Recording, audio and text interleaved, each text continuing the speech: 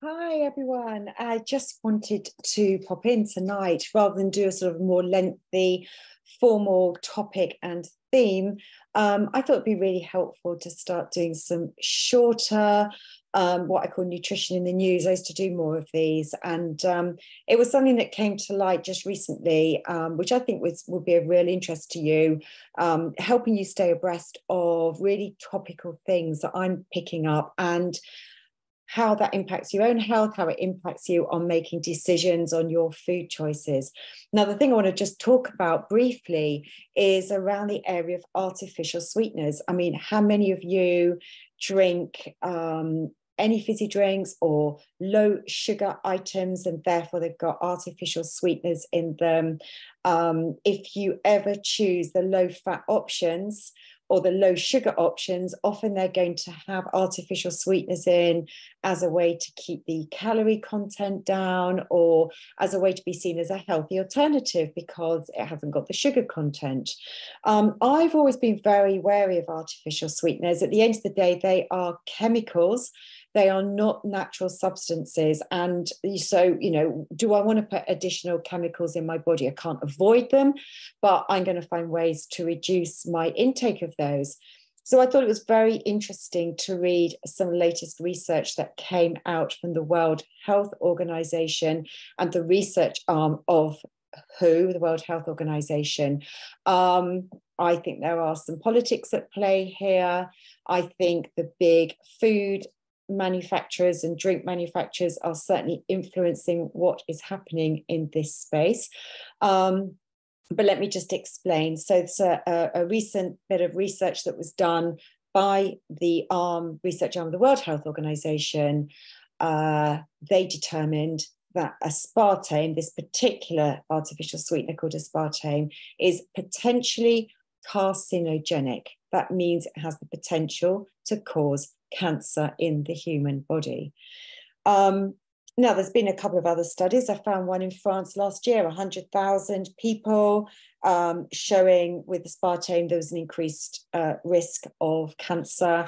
Another study to do with other artificial beverages, artificially sweetened beverages in the United States, that was done in 2019, about an increased risk of stroke. I mean, there's been lots of studies to do with artificial sweeteners and potential impact on health, but still, certainly in the UK, and if you read about it on the NHS website, it will say there are 11 sweeteners, they're all approved, they are safe for use in small quantities. And I think it's quite difficult to determine what is a small quantity. And if you eat a lot of different foods that may have artificial sweeteners and or drinks, and collectively you add these all up into the body, how well is the body adapted to deal with these? That's the issue, I think.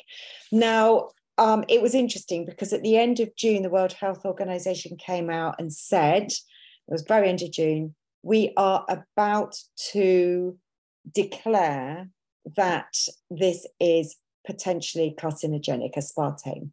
And I noticed that it was 2 weeks later, it was almost allowed time for some reviews to take place for industry to influence what was actually going to be formally declared. And I went back and looked at what was formally declared. And what was formally declared is that there is limited evidence to show that aspartame is potentially carcinogenic. So it's limited evidence, and therefore aspartame is still completely free to be used in drinks and in food, along with all the others that are already approved for use. No change there at all in terms of upper safe limits, and it's determined that the amount you're likely to consume in a day falls well below the upper safe limit. Now, we may not have a huge amount of studies in this space yet, but do we really want to wait until there are enough studies, until we decide that actually I don't want this to form any part in my diet? We are overrunning chemicals in the world. I couldn't give you the statistics of these compared to, say, the 1950s, but we do know that cancer rates are rocketing all the time in all aspects of cancer in the body, different types of cancer. And we have to ask why that is, what is influencing that. And it comes down, I believe, to our lifestyles. There's lots of factors at play. And focusing first and foremost on your nutrition is critical, and detoxification capabilities. So think twice. Occasional use may be absolutely fine. I'm all for everything in moderation. But what I don't think is that these sweeteners should be creeping into the diet on a regular basis, on a daily basis. Look at your labeling. Decide whether you really need these things. Can you choose a water that you flavor with some fruit or mint or cucumber as a way to make it more interesting? Look at food packaging labels. With all artificial sweeteners, the only ones that are not artificial but don't have the impact on raising your glucose levels, I believe, are stevia and xylitol. They are the natural sweeteners that don't impact our blood sugar levels. I could go on about this for much longer. I think I've talked long enough about that. Very interested in your thoughts. Do drop me some messages.